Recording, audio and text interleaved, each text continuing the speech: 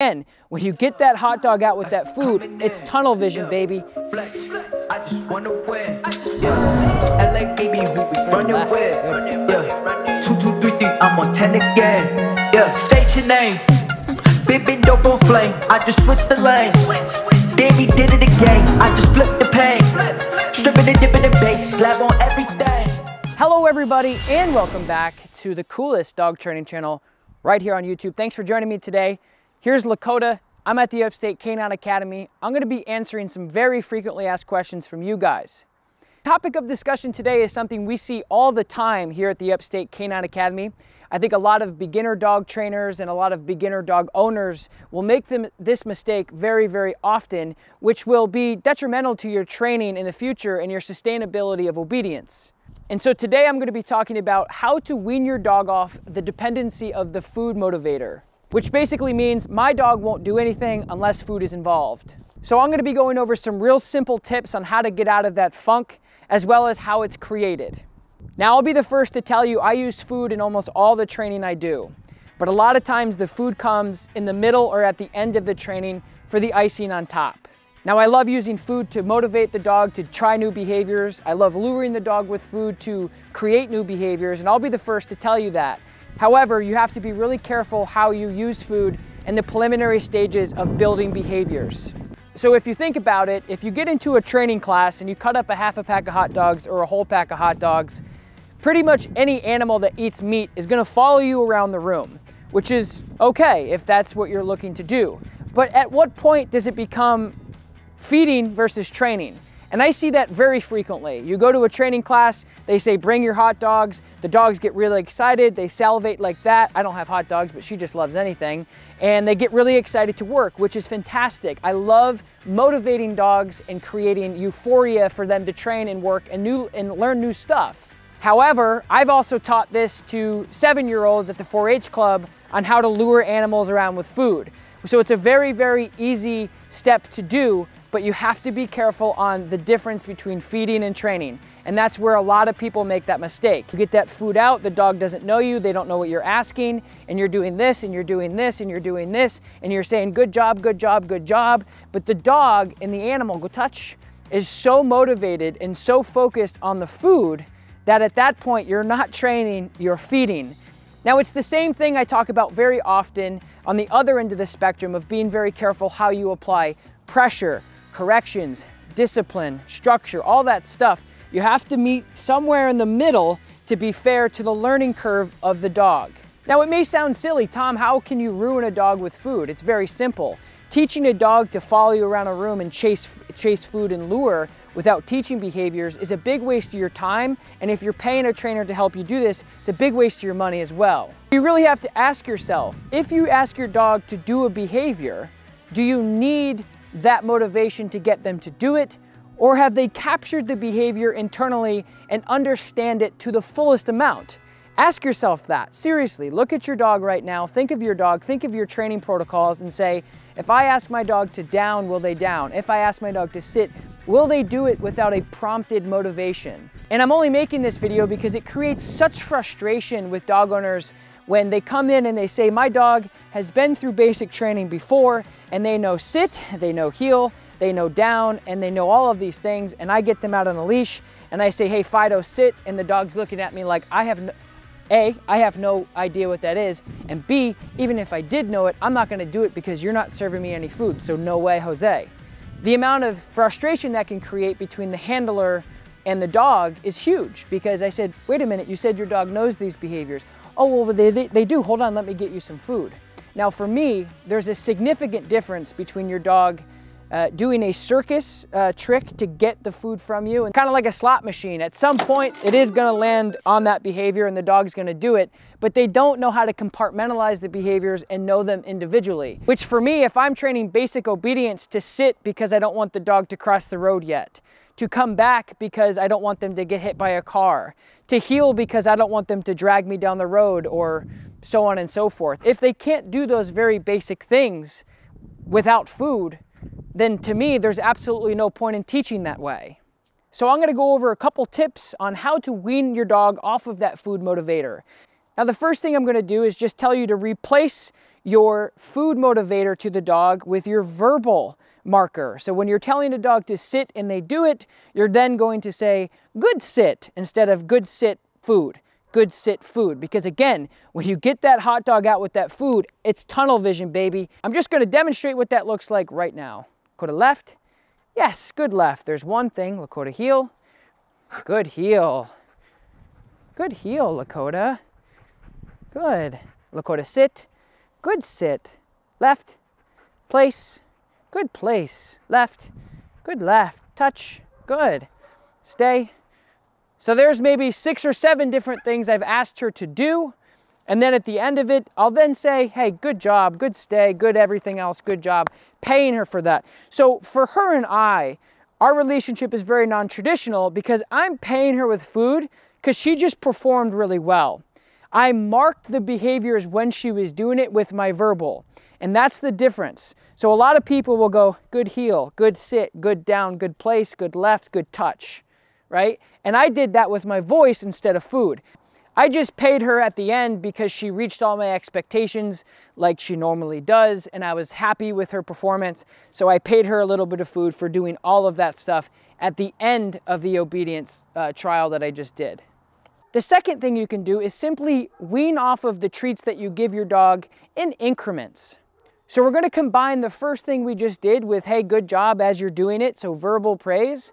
And then I'm going to give her a piece of food maybe once every 5 or 4 times instead of every single time.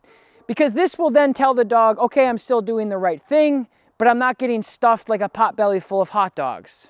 And that's another really big reason why we don't depend on food in training, is because if your dog is dependent on food for their reward and to let them know that they've done the right thing that you've asked them to do without just saying, hey, good job, and they go, okay, I've got it. If they're sitting there waiting for that food, they may think that they didn't do the right thing. If you go, oh crap, I forgot my treats, or oh crap, I'm out.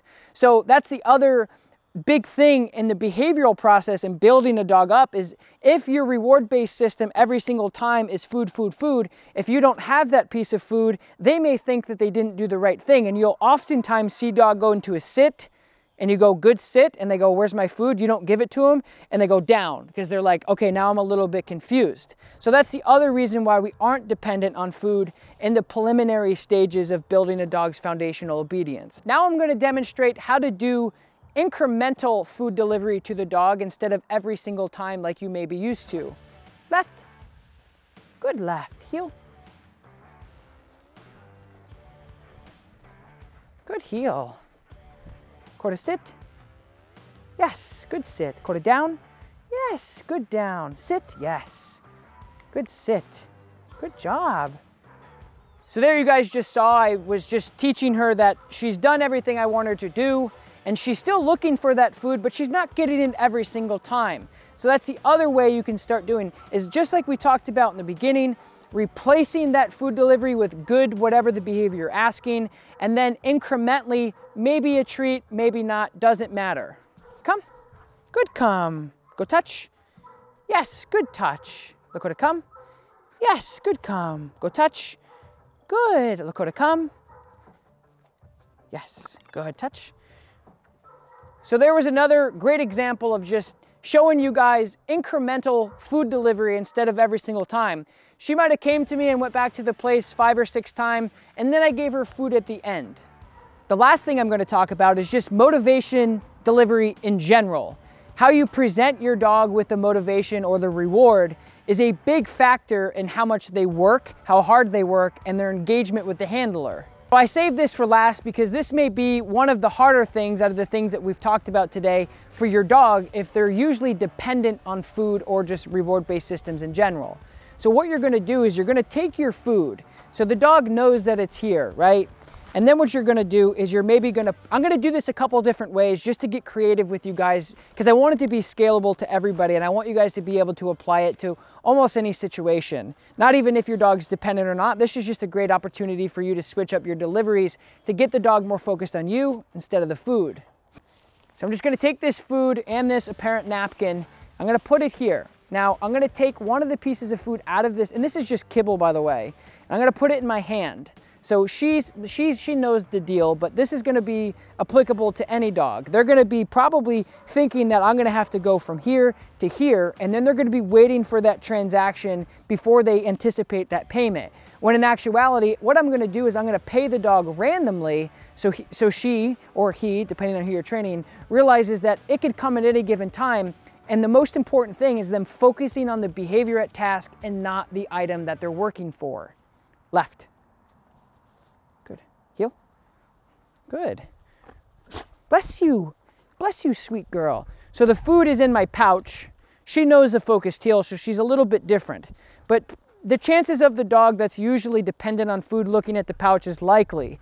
So the dog is looking. Left. Go to sit. Good. Yes. Good. Touch. So it's a secondary source of food for the dog because she didn't know that I had it in my hand. So she's like, wait. You mean it doesn't have to come from here? So what happens is the dog just says, okay, I'm really getting paid for the task at hand versus go to left, heel, versus looking here, go touch. And that's really what matters to you as the handler. Now this last piece of training is a little bit more advanced, but if you want to take your engagement to the next level and trying to separate the motivation from the actual behavior, here's what I suggest. First and foremost, to get a little bit more advanced in training, you have to use a little bit more training tools or equipment. So I'm using a D-Town vest, which is a dog training vest that you can store and keep your supplies in, your phone, your watch, your wallet, whatever it may be, as well as your reward-based systems. So in the back, I have a 12-inch Canine Tactical Tug, and in this little pocket here, which is see-through, which is also great if you're teaching a dog engagement on you as the handler because the dog can see the item that they're working for. And this little pouch is a ball that was broken off by one of our shepherds, and I had a piece of leather around and I made into a tug. So now I have 3 motivations on me. I have food here in the front, I have my ball on a tug here, and then I have my normal tug in the back. And now the advanced step here is what I would call maybe motivational proofing. I don't know, I just made it up.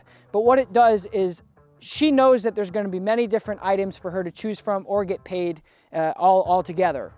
So what she knows is there's 3 different ways for her to get paid and she loves them all. And so I'm gonna proof her throughout this process to pay her when she's actually paying attention to me and not the item at hand. And so she's a little bit more advanced because she's my dog and I've been working with her since she was a puppy. But I just want to show you how you guys can recreate this at home. She's out of practice. I don't train her every day, but in videos like this, when we're in quarantine and we don't have a ton of dogs to choose from like normal, I'm going to be using her as a demonstration. So my goal is going to be getting her out and then offering her a reward on the ground without releasing her, so she can't really get it. But she should be focused on it, and your dog should be definitely focused on it if they're not practicing this type of advanced obedience and engagement in general. So I'm gonna show you how this works. Left, good, heel, good, good girl, good girl. So she's very engaged with me, which I like. Good girl. I'm gonna slow it down a little bit. I'm gonna show you what I'm gonna do. So I'm gonna take this tug out, left, good girl, good. Yes, good. So what I did there, guys, good girl, is touch, see you later, alligator. She looked at the tug when I threw it, and then she looked right back up at me, and as soon as she gave me that redirectional, hey, never mind, I want to pay attention to you because I think that the fun actually comes from you, and I say, yes, it does, and then I release her because I'm paying her for the engagement into me. So ultimately, at the end of the day, for you guys and your dog, you want the dog to engage with you, and then you release them. So you're actually paying them through the release, your break command, to get the tug and then play tug with you once they're focused in on you. I'm gonna take that a step further. I'm gonna pay her from me. So I'm gonna throw the tug and I'm gonna get the other tug out, but I'm gonna ask her to do a little bit more obedience, a little bit more advanced. So I'm gonna ask her for a little bit more focus here, a little bit advanced, a little bit of everything. Left, good, heel.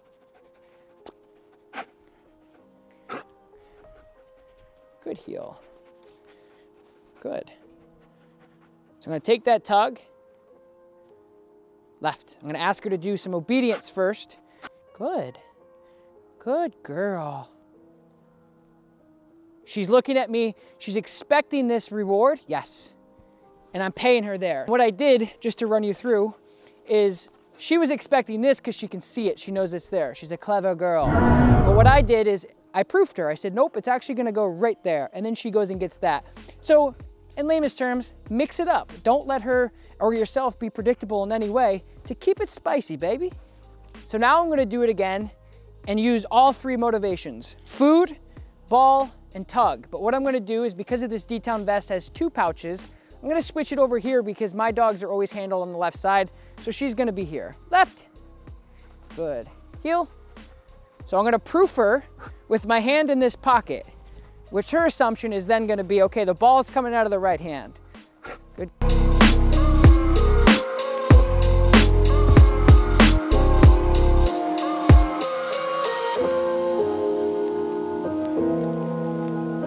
Good, left. Good. So here comes the tug out from the back. Left. Good, good girl. So for beginners, this is really good. Focus, focus, focus, good focus. At that moment, you might want to pay, but she's a little bit more advanced, so I'm going to move her a little bit more. Good heel. Eyes on me, baby, eyes on me. Good girl. Good heel. Lots of positive reinforcement. Just like we talked about in the beginning, your voice is good enough, guys. Your dog loves you. Left. Good heel. Good. I'm going to walk right around this tug. Hopefully you guys can see this in frame. So she's walking around her tug. If I get this focus for a little bit longer, she's gonna get paid with the ball. Yes. Woo! She's got a double. She's got a double. Good girl. Good girl. So a little crazy, but that's the fun of having fun with your dog. Okay, so what I was doing there, guys, is I was just telling her that, hey, you don't have to focus on what you think the item is. So I'm switching it up to keep her engaged on the only thing that matters. I am the gatekeeper. I'm the one who tells her what she can and can't do. So with these steps, I hope it's helpful for you guys to figure out how to wean off of that motivation simply from the first step of getting away from food and maybe using an item, because an item is way more engaging with you and your dog. You're able to work on a lot of impulse control. The dog wants it, the dog wants it, the dog wants it. Left, do something for me. Do something again. Do something again. Let me hear what you got to say. Watch them. Good girl. Yes, good girl. So you're able to really engage with your dog with play. And I made a video before because a lot of people, veterinarians and other different types of trainers will say playing tug with your dog can make them aggressive. Under most circumstances, that's not true. You can watch that video in the link above. But anyway, if you guys haven't yet, don't forget, like, subscribe to my channel. I'll be putting out these videos as much as I possibly can. The link to the D-Town vest is gonna be listed below. You can get them in different colors. You can get them in different sizes, of course. And there's a bunch of different great things on that website you guys can check out to make your dog training experience just one level up. I appreciate you guys. I will talk to you next time. Peace. Good girl. Good girl.